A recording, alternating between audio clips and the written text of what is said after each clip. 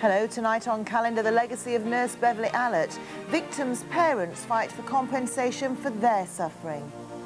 The cost of search and rescue. A missing ship turns up safe, but who picks up the bill? And we meet Kelvin, the little creature brought back from the brink of death. And the chop for the famous Barnsley chop. All those stories after the ITN News.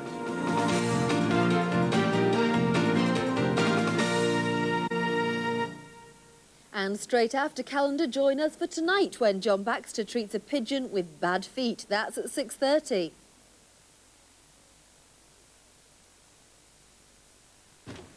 It's not too late to change your mind, you know. Hey, no, 6 years really isn't that long to get to know a lass. It's traditional. The condemned man has a hearty breakfast. Great. Delicious flakes of corn drenched in ice-cold milk. Kellogg's cornflakes. How could you have forgotten how good they taste? Hello? Steve, it's that lass from last night.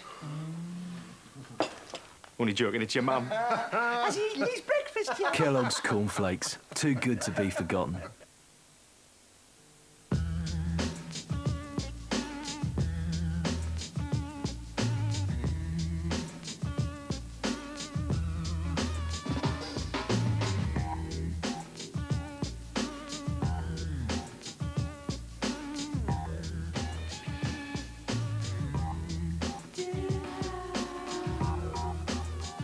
Link Skin System with moisturizers. Protects your skin. You pay £1 for a Lottery Instant, but you get 7 instant scratch cards free with Saturday's Daily Mail and another 7 in the mail on Sunday. Play them for a 1 in 5 chance of winning a cash prize. We've already given away over £1 million in prizes. Will you win £50,000 this weekend? Don't miss your scratch cards free with Saturday's Daily Mail. Kev, can you tell me what you really want? The KFC Chicken Fillet Burger. It's finger-licking good. It's the end. Don't miss the dining room centre sale. We've never had a sale like this before, but it ends Sunday 5 p.m. Everything is reduced in price. Everything is free for a year. You take 2 years free credit and pay nothing for the first year. You save on everything. Tables, chairs, wall units, every style, every finish, all at sale prices. Huge savings like this table and 4 chairs, just $8.79. But hurry, sale prices, 2 years free credit and everything free for a year ends Sunday 5 p.m. at the dining room centre. A new series and a trying time for Paul Merton. No, what's wrong? I can't get it off you, Anna. Dealing with the barbaric. Guilty. Send him to jail. Lock him up. Flog him. Birch him. So much for the gentler sex. Much as I disagree with you all right. Let the criminal go free. I don't care. Well, that's it then. Unanimous verdict of not guilty. We can all go home. Guilty or not guilty, Paul Merton and 12 Angry Men consider. Friday at 8:30. Back to tonight, and at 9 o'clock, we've a brand new series set around a metropolitan armed robbery team. They're the Thief Takers. But now on Yorkshire ITN.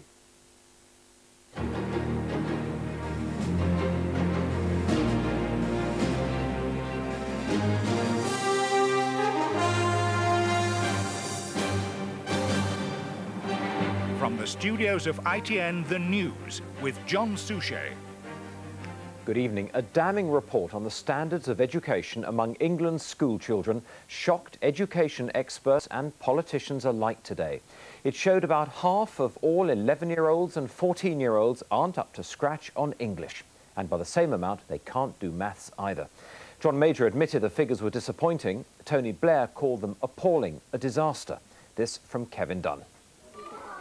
7 and 14-year-olds have been sitting tests for some years, but last summer, for the first time, more than 500,000 11-year-olds were tested. The results, not good. In maths and English, 3/4 of 7-year-olds reached or passed the expected standard. But at 14, almost half failed to make it, and at 11, less than half made the grade. So what were they failing? In English, 11-year-olds were asked to spell 20 words from the relatively easy, like where and should, to the more difficult, like apprehensive and absorbed. Only a third got 16 or more right, a third got less than half right. The Education Secretary accepted the results were disappointing. The very important issue, however, is that we have the tests and we know what is going on. And it is only this year, and for the first time, and thanks to the government reforms, that we do know what's going on. That's the important thing. Now we can do something about it. Teachers say the problem in primary schools is that they are overstretched in classes which are oversized. We have this aberration at 11-year-old, and that I think is due to the demands of the curriculum. It's overcrowded, and primary teachers are expected to be subject specialists in 9 or 10 subjects. The government says tests themselves raise standards as well as set yardsticks, and they predict a big improvement by 11-year-olds next year. Kevin Dunn, ITN. Those results led to bitter clashes in the Commons with an unexpected result. Tony Blair sought to throw the spotlight on Conservative education policies, away from his troubles with Harriet Harman. But he ran into an ambush as John Major turned the tables on him in an increasingly bitter and personal clash. Our political correspondent, Adrian Britton, reports. The Prime Minister conceded the results were disappointing. The Labour leader said they were appalling, accusing John Major of complacency. These are children that were born under a Conservative government, sent to school under a Conservative government, educated under a Conservative government, and the failure is not theirs but that of the Conservative government. But John Major couldn't resist a dig at the Shadow Health Secretary for sending her son to a selective grammar school. Perhaps the Right Honourable gentleman can explain why some of his Right Honourable friends remove their children from Labour education authorities and have them educated under Conservative education authorities. And on class size, there was, of course, the matter of Tony Blair's son attending a grant-maintained school. The average class size in secondary schools in Islington is actually lower than at the London Oratory. The reason they want to focus attention on one 11-year-old child is to conceal the damage they have done to millions of our children. Madam Speaker, the Right Honourable gentleman will really have to learn to keep cool under pressure. That a reference to Mr Blair saying he wouldn't buckle under pressure. For the second time a week, Tory backbenchers cheered as Mr Major left the chamber. They considered it a commanding performance. He's said to have told a colleague later that he was loving the smell of electioneering. Adrian Britton, ITN, Westminster. Next, on the early evening news, Ulster, the rift grows between Dublin and London. A surprise call from the CBI's boss, pay workers more. And what OJ said about his wife's murder. I could not have killed anyone, and I did not kill anyone. The Northern Ireland peace process is once again in trouble as the rift grows between London and Dublin. The row is over John Major's call for elections to a Northern Ireland Assembly. The Irish Prime Minister, John Bruton, dismissed that as no more than an idea. Our political correspondent, Jackie Ashley, reports. A hostile reaction from the Irish Premier in Strasbourg today to talk of early elections in Northern Ireland. Nothing, he said, must detract from the end of February deadline for the start of all-party talks. That was an agreement that we made, the Prime Minister and myself. I have no indication, and I would not be willing to entertain an indication of a change in an agreement of that nature. So alarmed was John Major by talk of a rift that he sent a letter to Mr Bruton this afternoon, reassuring the Irish government that he was not proposing another Stormont-type body. But in Dublin and the Catholic communities of Northern Ireland, the idea persisted that the British government had cut a deal with the Unionists. Not so, said the Ulster Unionist leader. If we had not brought forward this proposal, then the whole peace process would, in the next few weeks, have shuddered to a complete halt. The government was stressing that the Mitchell report on decommissioning weapons had not said the IRA could not decommission before talks began, but that they would not. Elections were now another way through. I hope very much that that, on reflection, will be seen to be a way round an impasse represented by the refusal of paramilitaries to even start giving up their arms. Sinn Féin have just repeated their strong opposition to the idea of elections. The danger now is that the stumbling block of decommissioning has just been replaced by the stumbling block of elections. Jackie Ashley, ITN, Westminster. The bosses' organisation, the CBI, took everyone by surprise today and called for higher wages for workers. Their Director General, Adair Turner, told business leaders higher pay would boost the feel-good factor. And using Labour's buzzword, he praised the idea of a stakeholding economy. Here's Mark Webster. Strong stuff for the Director General of the CBI. After years of stressing the importance of pay restraint, Mr Adair said the workers should get a bigger slice of the national cake. Over the medium term, real incomes will rise. And indeed, not only they will rise, but we want them to rise. I mean, businesses want consumers to be able to spend more. Well, consumers can't spend more unless they have real income rises. Asda Store's share option scheme is how the CBI thinks staff should be rewarded in the future. Otherwise, the organisation fears Britain could face another inflationary wage spiral. But Mr Adair's idea has found favour. I think what they're recognising is that Britain can't just go down market, down towards the low-paid end of particular product areas, and has got to be a good competitor, but with good terms and conditions of employment. But the surprisingly low level of pay settlements has been one of the key reasons keeping the inflation rate low. And the authorities will be anxious to make sure this doesn't mark the beginning of a wages free-for-all. Mark Webster, ITN, the Bank of England. Religious leaders today rejected a call by the Prince of Wales for lottery money to help build mosques and temples for the millennium. Hindu and Muslim leaders said they couldn't accept money from gambling. The Prince has warned that the millennium celebrations could become a giant, meaningless party. Joan Thurkettle looks at the arguments. In his article, Prince Charles focuses on regeneration and spiritual renewal, ideas with which he's long been associated. The piece is published in the Prince's own architectural journal, Perspectives. He says, if the millennium is to be no more than the chance for a giant but essentially meaningless party, we surely need to think more deeply about what the millennium means. Magazine editor Giles Worsley. What he's shown is that we can't just look at the millennium and say, it's a time to build some buildings, it's a time to have a great festival. We've got to think why we're having a millennium and how the millennium can actually be used to improve everybody's life. So far, ideas for new projects include a 500-foot wheel on London's South Bank and a massive tower at Greenwich. Where, asked the Prince, are the plans for a great religious building like the new Hindu temple in Neasden? He sees this as a chance to help different spiritual faiths come together, but lottery money poses a problem. It would be wrong for us, as Hindus, practicing Hindus, to accept funds which have been generated in the manner that they have. It's also against the Muslim faith to take money raised from gambling. Whatever else, Prince Charles, with his forthright views, has opened up yet another debate on how lottery money should be spent. Joan Thurkettle, ITN. A former police sergeant was jailed for 7 years today for jury nobbling. John Young, who was once awarded the Queen's Gallantry Medal for bravery, is the first former or serving police officer to be tried for the offence. Judge Gerald Butler said the crime struck at the very roots of our system of criminal justice.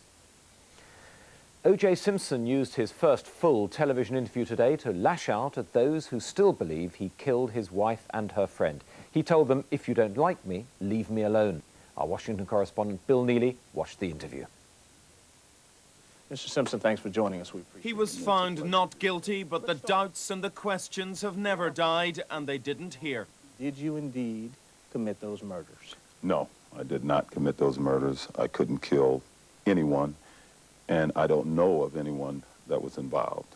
Most Americans don't believe him. So here, O.J. Simpson cast himself as the victim of the legal system. I sat in a cell by myself. They wouldn't let me speak to another prisoner. When I walked down the halls, they made all the other prisoners turn their backs to me. I mourned. As the victim of women. A certain group of women, I should say, out there who has had a bad experience with a man, who's been in an abusive relationship. I have become their whipping boy. In reality, he is a confessed wife-beater, and the police believe he is a murderer. A shortage of cash, he says, has made it hard for him to hunt the real killer. On this video, you will hear that. He was confident, even cocky, unwilling to talk about the evidence in the murders because he has done so in a video. This home video cassette documents. Simpson has been answering questions of a different kind for 3 days now. The victims' families are suing him for wrongful death. Their lawyers grilling him. The protesters jeering him. We have a long way to go, and Progress is good. Progress is excellent. Simpson has been shunned by neighbours, dropped by sponsors, ostracised by his country club. So he plays golf and tries to talk his way back into America's heart. I love my kids. I love Nicole. I could not have killed anyone, and I did not kill anyone. Simpson will be back in court to face the victims' families in the spring. Bill Neely, ITN in the United States. After 4 days on the run, Texan police have tracked down a 10-year-old Texan girl who's 8.5 months pregnant. Cindy Garcia ran away from a children's home to find the father of her baby in Mexico. Tom Bradby reports. Late last night, Cindy Garcia and her boyfriend were found at an apartment in Houston. Miss Garcia ran away from home at the weekend to be with her 22-year-old boyfriend. She is 10 years old and 8.5 months pregnant. The police found her after an anonymous tipster phoned the emergency hotline. Finally, someone come to the door, asked who it was. We told them it was the police. She cracked the door. When they cracked the door, we could see the girl on the inside sitting on the couch. And we immediately recognized her as being the one that's been in the media. We're still trying to decide if in fact the girl is 10 years old or 14 years of age. She's claiming to be 14. Her mother still is claiming that she's 10 years of age. That will impact the charges that will be filed against the father of the child. Neighbours and health workers have been worried about the dangers of her giving birth without proper care. The police in Houston say she appears to be in good health. Tom Bradby, ITN. Finally, millions of admirers of the poet Robert Burns are preparing for a special Burns Night celebration tonight. This year is the 200th anniversary of the poet's death, and revellers are preparing to mark it in style. Glenn O'Glaser is in Scotland. The Burns celebrations are in full swing, commemorating the bicentenary of the death of Scotland's national poet. And cut you up with ready slicht. Oh, trench in your gushing entrails bricht. The immortal memory of Robert Burns. Everywhere in Scotland, memories of the poet who's been translated into 50 languages. The ideas behind his work have a very common purpose throughout the world. Dignity of labour, a man's a man for all that. It means something worldwide. Despite being short of money, the Burns Festival, which lasts all year, is attracting international interest. Some of the stories he told were really capturing, you know. They'd get a hold of you and you'd start thinking about it. How did you find the language? Kind of difficult. He has a good sense of humor, though. They're mounting fireworks displays, but more ambitious projects have been abandoned. The organisers couldn't raise enough sponsorship to celebrate the man who wrote one of the world's best-known songs. Glenn O'Glaser, ITN, Ayrshire. On News at 10 with Trevor MacDonald, the blunders of the Russian troops in their battle with the Chechen rebels, new evidence of top-level mistakes. The main news is the poor results of the national curriculum tests. That's Thursday's early evening news until 5:40 tomorrow. Bye-bye.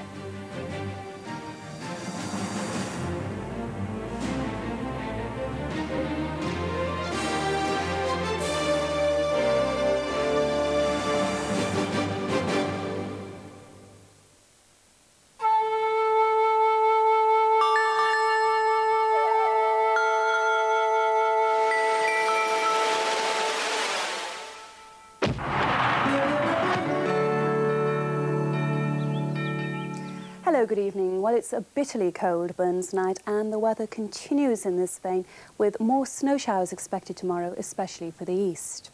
Now, straight away, let's put things in context by looking at our Met Office wind flow chart here, showing freezing cold temperatures over Russia, high pressure in charge there over Scandinavia, bringing easterly winds. Now, these in turn pick up snow showers over the North Sea, pushing them in our way and especially reserved for the eastern side of the country. Now back to the moment at hand, and it's very much a case of a bitterly cold night once again, a widespread penetrating frost, obviously extra cares needed on the roads, and we've those snow showers on the eastern side of the country, but not amounting to anything very much tonight. So let's pick up on these as we go into tomorrow morning, spilling down the eastern side of the country, and then feeding across the country during the course of the day, quite persistent from time to time, fairly light in nature, but beginning to build up from around about the northeast of England, northwards, more like a light dusting further south. A cold winter's day out there to the west, but the best of the brightness here. So with our temperatures tomorrow severely pegged back, in fact the wind's the main thing. Add on the wind and they'll feel more like around about -7 or -8.